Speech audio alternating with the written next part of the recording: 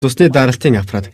Цусны даралт үзэх ханцуувч энэ нь таны цусны даралтыг iPhone стандарт болон нэмэлт протоколуудын тусламжтайгаар хэлж өгөхөөс гадна хэмжилтийн үр дүнгээс хүснэгт үүсгэж өвчтний түүх гаргах мөн үр дүнгээ эмч мэрэгжилтнүүд рүү явуулж зөвлөгөө авах гэх мэт үйлдэлийг хийнэ.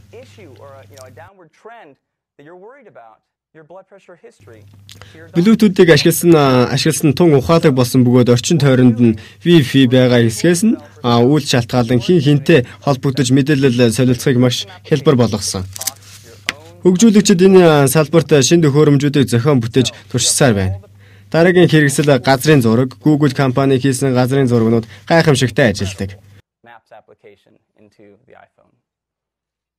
Хөгжүүлэгчид iPhone 3.1 дээр эдгээр програмуудыг Coca төвч ашиглан ажилладаг.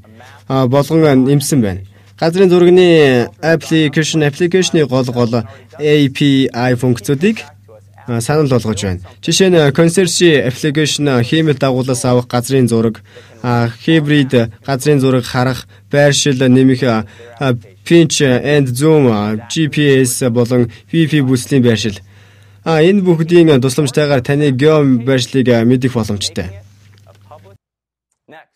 Дараа нь анхааруулж хэлэхэд сүүлийн 2 сарын хугацаанд App Store-д 1000 аппликейшн нэмэгдсэн байна.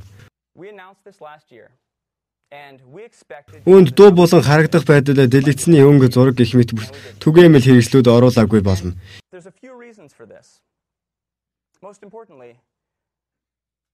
Эдгээр хэрэгслүүд нь сард хэдэн 10,000-аар татагддаг бөгөөд үүний үн гэж хэдэн сүүлийн сард л гэхэд 100 сая татагдсан байна.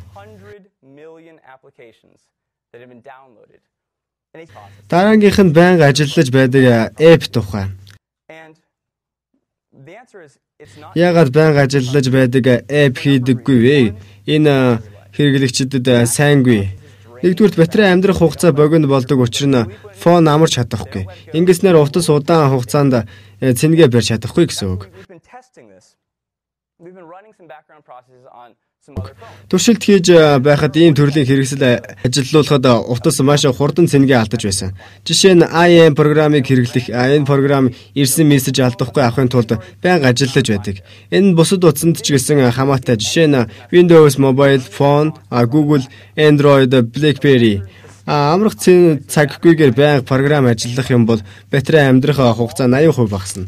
iPhone энэ асуудлыг stand-by хүлээх горимын тусламжтайгаар шийдсэн. Ингэснээр iPhone 3G дээр stand-by хүлээх горимд ажиллаж байгаа програм нь батарей амьдрах хугацаа 23% багасна. Хоёрдугаар гүйцэтгэл. Байнга ажиллах процесс нь CPU caseless байнга ачаална гэсэн үг. Ингэснээр дараачийн биелэх app-ийн хурдыг удаашруулдаг. Жишээ нь энэ процесс биелэгдэж байж болно. iPhone 3.1 SDK дээр нэлээд хэдэн мянган apps байдаг. Эдгээр нь in-app, email, хөдөлгөөний мэдрэгч зэрэгт зориулагдсан байдаг. iPod зориулсан сан, аудио болон видео урсгал, шинэ HTTP зориулсан firewalls, Shake API, мэдээлэл танигч болон тоглоомын дуу. Шинэ SDK-д хөгжүүлэгчдэд зориулсан мянган apps нэмэгдсэн. Энэ бол маш том сайжруулалт юм аа.